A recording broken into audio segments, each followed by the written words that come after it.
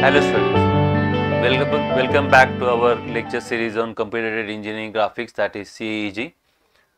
We were discussing the unit number 3, that is isometric projections.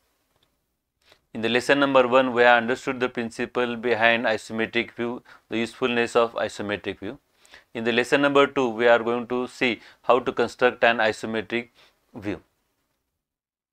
We will be using the enveloping box method for developing an isometric view over here, wherein what we do is we just find out the maximum length, height and width of this object based on the front view, top view and side view.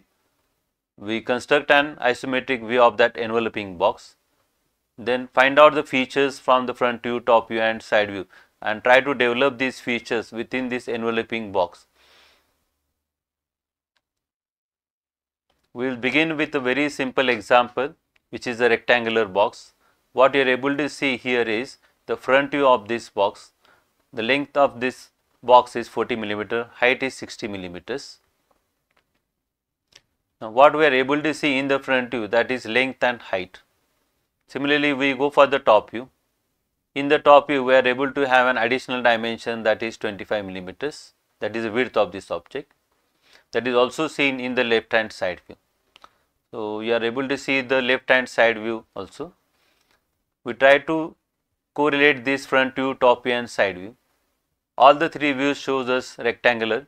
So what we will be visualizing is, this is a rectangular box of length 40 millimeters, height 60 millimeters and width 25 millimeters. Now once this has been cleared, we have to choose the front view direction while we are drawing that isometric view. Now what is given for us is left hand side view. This has been given for us. Now since the left hand side view has been given for us, the details on the left face that are to be clear. So the right side isometric plane, that will be our front view direction, and the left side isometric plane, our that will be left hand side view direction. So front face appears on the right side isometric plane and the left face appears on the left side isometric plane. The top face appears in usual manner.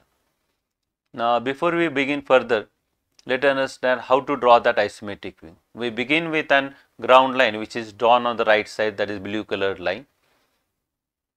Next we construct a vertical line, intersection of these two lines, that will give us the origin. Since we have defined that right side will be the front view direction. Okay. In case of isometric view, you will be having horizontal plane. Within the lines, horizontal planes, we will be having lines along the right side, along the left side at an angle of 30 degrees. So we mark that 30-degree angle first of all. We get the length axis. Once we have obtained that length axis, we go for the width axis also. So that is drawn on the left side. Again we mark that 30-degree angle. We also have that left side axis, that is the width axis. We will move to the front face. We will be making use of the distance 40 millimeters and 60 millimeters. We are developing construction lines. Once we draw that construction line, we will be get the key 4 points and then we can darken it. Here we have darkened it with a red color. So the details on the front face, that is being clear. We will move to the left plane. In the left plane, the new distance, that is the width, that will be seen over here. Again we will be using construction lines to get the last critical point of this left plane. Once this has been obtained, again we are going to darken this plane. So the left plane, this is also completed here. Now for completing the top plane, we don't need any another dimension over here. So we are just going to make use of that originally obtained key points and we will be drawing construction lines along this axis, okay, and we will be able to complete the top plane. So the basic theme regarding this isometric view or isometric drawing over here is, we start with an horizontal line, we fix the origin, we fix the front view direction, we obtain the length and width axis by making use of 30-degree lines on the left side and the right side. All the vertical lines remain vertical. We get the distances from the front plane, top plane and the left plane, and making use of that we are able to construct that figure over here.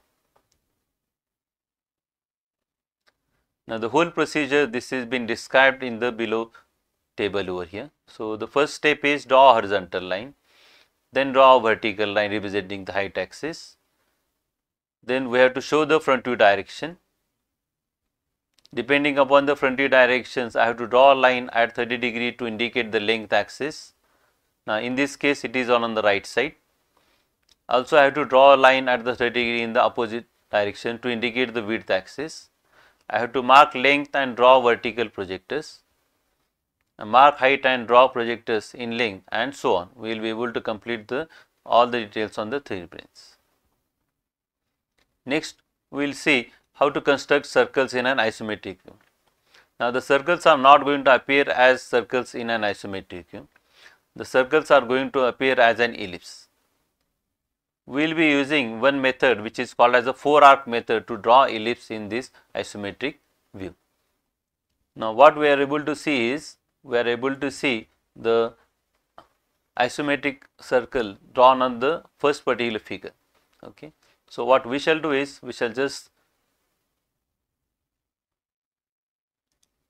zoom into this. So I will focus my attention on this particularly one plane. Okay. So in this view we have been given a front view and a top view and a side view. So in the front view this is being seen as a circle, in the top view and the side view this is seen as a line. Now once we have understood that this is a circle, so what we do is, we create a rhombus of size equal to the diameter of the circle. So this is our first step. Once I completed this rhombus, that is 40 by 40 millimeters, we identify the diagonals over here. So there will be two diagonals, one diagonal shorter diagonal, the other one that is a longer diagonal. So we connect the longer diagonal, and we also identify the midpoints of the rhombus lines. After we have drawn that longer diagonal, what we do is, we identify the ends of the shorter diagonal. From these ends we draw lines to the opposite midpoints. Okay. So what you are able to see over here is, there are two lines which have been drawn. Now we just try to find out intersection of these lines with the longer diagonal. So you will be having one circle here,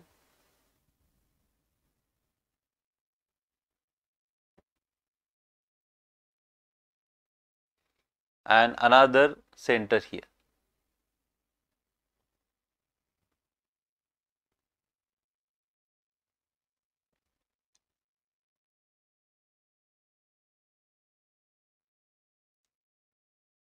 Okay. So we have two circle centers, one center here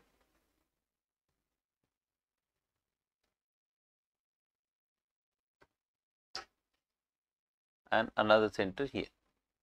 Okay. So we are able to see the two particular centers.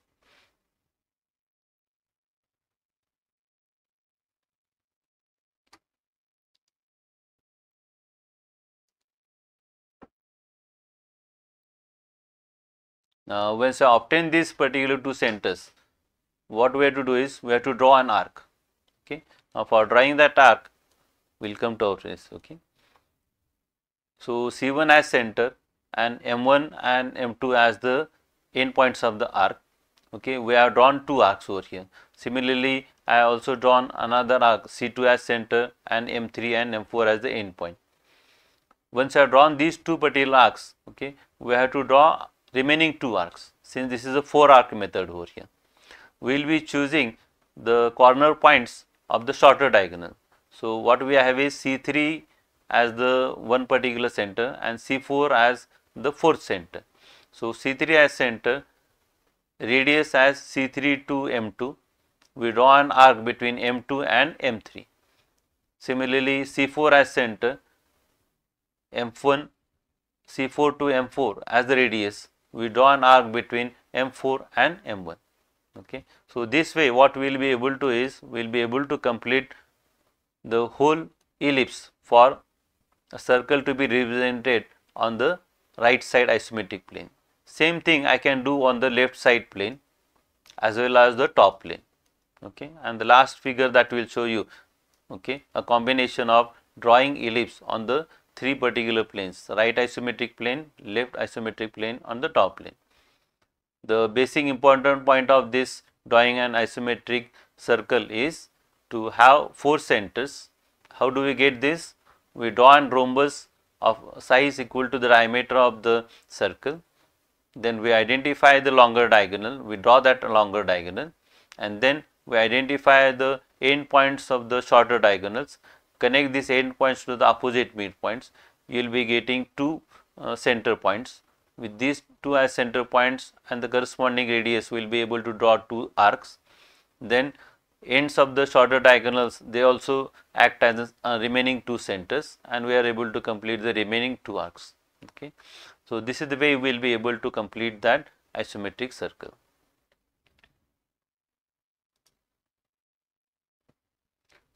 We will come to the end of our session right now. In the next lecture, we will be doing all these things with the help of AutoCAD software. So, we will be just learning how to use an AutoCAD software to construct isometric drawing.